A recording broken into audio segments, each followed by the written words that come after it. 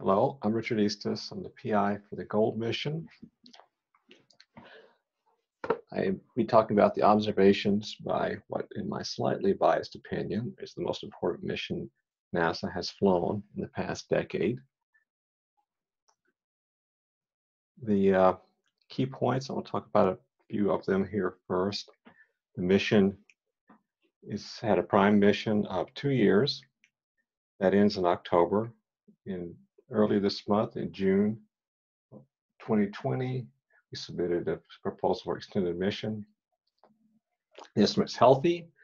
It's being closely monitored, more closely than we had initially, because we realized the gain was the source of some uncertainties, or changes in the gain throughout the day were sources of uncertainties in the 1356 mission. We've been, since the beginning of the mission, following a nominal daily schedule of observations and having some occasional campaigns. The status, the data processing is what's happened is there are very few gaps in the coverage. Typically, the last few months, we typically have the data available within about a week and a half. At least that's the L1C. The L2 is usually like a week or two after that it's available. Just briefly about the observations, since there may be some people in the audience who are unfamiliar with the mission. I'm sure everyone else remembers all these details. The disk scans are most of the observations. Most of the time is spent on the disk scans. The night side is only partial disk scans, just to increase the signal to noise. Those are done in the latter part of the day, each day. Earlier in the day, there's full disk scans. They are occasionally, there are 30-minute cadence, but occasionally, every 30 minutes, there's a period in there where a limb observation is done. It typically is a limb scan. Occasionally, it's an occultation when there's a star near the horizon.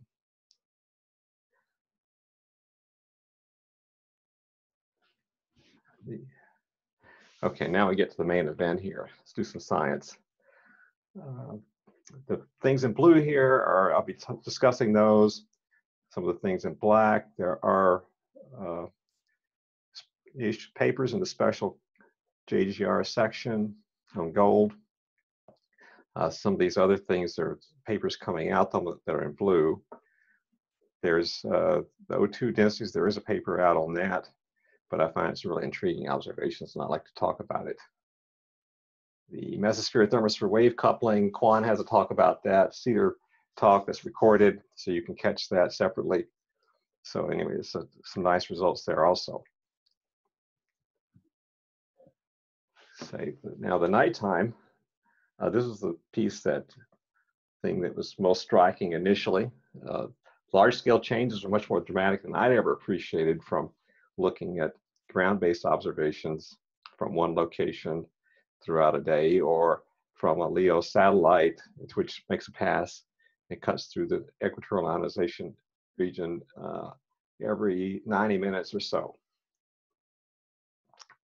We scan, do the partial disk scans near sunset, just after sunset. Initially at night, only one channel is used.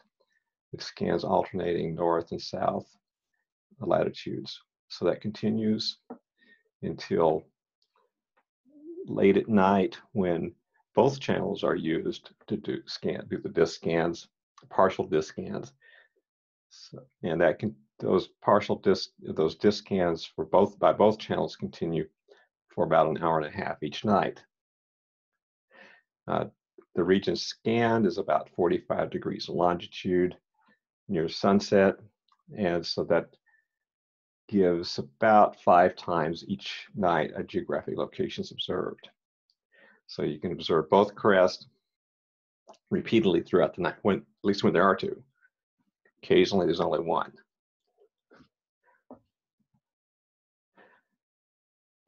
Now I'll just highlight here one of the things that is coming out, some work that'll be being done by Deepak,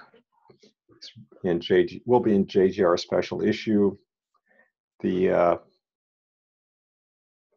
observations have been mapped into geomagnetic coordinates You can see the bubbles, they stand out prominently here, and since they're observed on repeated scans, they can be tracked to the change in position, giving the velocity through change in longitude versus time. Some really, really nice results there. Some fabulous results. So it's really interesting to see that. Also, there's a recent paper by Joe Huba and Hanli Liu that used the SAMI and WACM-X models to do some modeling of the bubbles, and that's in GRL. That's just recently out. All right, now, of course, the geomagnetic storms, everybody's always wanting to look at those. There are lots of interesting things happen. It's the 800-pound gorilla. Maybe it's only 700 pounds at solar minimum, because even though there's no big storms, there's still significant changes from the relatively small storms at solar minimum. The gold observes the T-disk every day.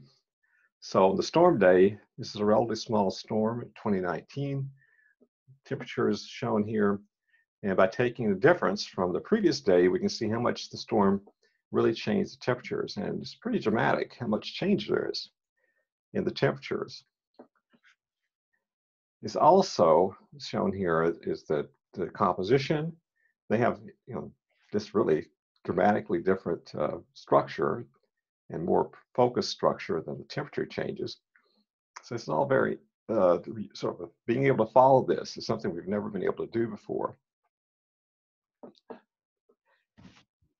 The data that I'm showing you here is slightly different. It is different. It's coming to the website this summer, later. The T-disk data is always, we always thought it was the most challenging of the measurements gold makes, at least as far as the requirements we had it set up for ourselves with NASA. The products identical to this will be out later this summer. The stuff has been, the data's been 2 by 2 before the retrievals. You don't get quite the same results if you sum up the 2 by 2, the current stuff, because there are other changes we also made to improve the data quality, decrease the uncertainties. Statistical uncertainties in this, that stuff I'm showing you, at least for the temperatures, the T-disk temperatures, is about 60 K with a 30-minute cadence. In addition to the binning, some of the changes we made that really improves the data, decreases the uncertainties, is in the temperature retrieval process. We've looked at that enough now that we realize we can make some changes to how we're doing it. So the way we get the temperatures, the T-disk temperatures, is we use fits to the N2 LBH emissions. We retrieve it by looking for our best fit. Now there's 7 vibrational levels in the LBH bands, and since the brightness of these can vary independently, we know that in the aurora that the populations, the relative populations, the amount of emission from each of these vibrational levels is different than it is in the day glow. Since we know that they can vary, we've had those as independent parameters. Because we know that the pressure varies with altitude. As pressure varies with altitude, the emission varies with altitude, the balance of emissions does. We just didn't have a confidence that initially anyway, that we understood the populations well enough to set a value for those, but without retrieving it. So we've been retrieving those. Part of the issue is shown here as the solar zenith angle changes, some of the larger solar zenith angles, the altitude of the emissions going up because the sunlight, the solar EUV is stopping higher in the atmosphere, and that the pressure is lower there. The composition is different. So that it does make a difference in the emission. And you may have noticed it. I finally did myself and was wondering about the variation with solar zenith angle, at least in the ODIN2. It's not as apparent actually in the T-disk because it's certainly noisier, but in the ODIN2 it was noticeable had to scratch my head a little bit and finally realized that, oh yeah, was really, the mission's coming from higher altitude, so that makes sense. But it wasn't immediately apparent to me when I looked at it. And first noticed this. It was subtle, but I finally caught on. So anyway, this just to show you here how the populations look. This is a theoretical curve here. I guess it's actually got doesn't have the dots on the theoretical curve. There is without the dots, but the others have the dots. But we're getting consistent results. Saurabh has been doing this. He's done some nice work on this. So now it's clear that we can, by fixing the parameters, we can use one parameter for the LBH bands rather than having to use 7. That decreases the number of parameters we have to use in that retrieval by about half, which makes a significant difference in the uncertainty, improvement in the certainty of the results. He's also been doing some stuff with solar eclipse that occurred in 2019. These are really some unique measurements, really interesting measurements. Just for this dashed region here is the conjugate point to the solid region. So there's really some interesting observations. It's a series of scans where we're able to watch how, as the eclipse goes across near sunset, we're later in this year, December, there's actually an eclipse that goes through basically around noon. So it'll be even really better observations than what we are able to do here. We have a longer term baseline to look at. So we will be looking at those also as a campaign. But this is a good warm-up. This is really great to have this. But these are some really surprising observations. The stuff that's in the JGR paper that's under review is about the observations. Some of the analysis we've been doing more recently indicates that, at least we find that we can't get the models to show as much decrease as what we see.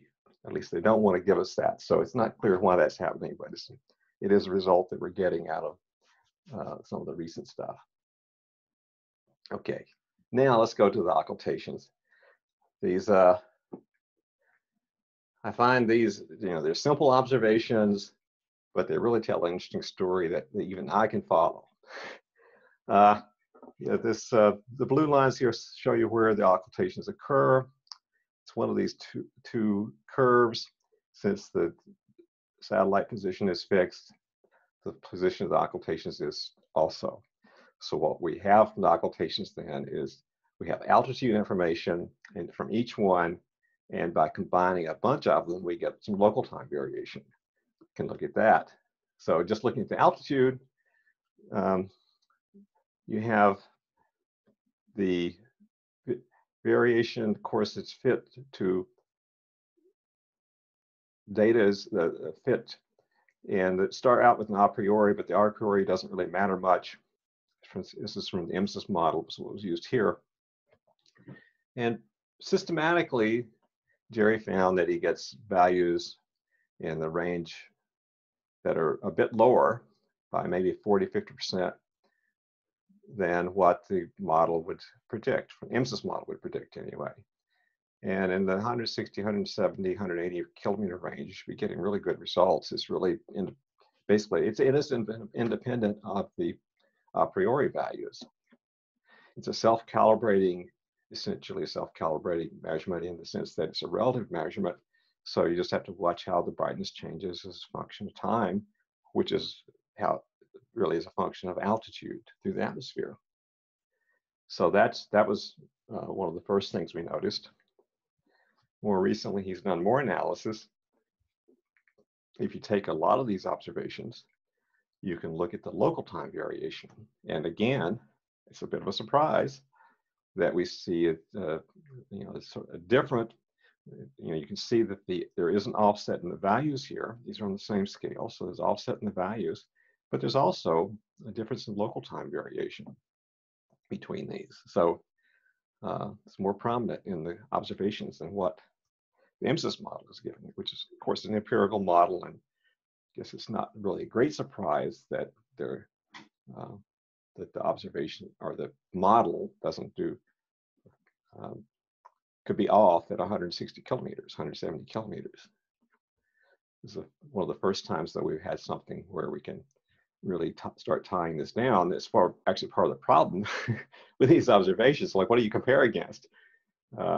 There's not really any good observations down at those altitudes. Okay, let me just wrap up here. Just summarize that things are going well. The observing is data keeps coming every day, no gaps, almost no gaps, just maybe a little bit here and there. It's merciless, the pace is. So, certainly I'm glad that the early 2021 that NASA has a dedicated GI program for ICON and gold. Certainly, there's lots to do on analysis of this. The gold's been providing some, been surprising and exciting impactful observations and insights. And the combination of gold and ICON, I think, it'll be far more powerful than what either is alone. And if you want to learn more about these and have the opportunity, there is a Grand Challenge workshop that's being run virtually this year, concert. This CEDAR Grand Challenge workshop. So tune into that. And just, of course, have the link here for the special section. And with that, thank you.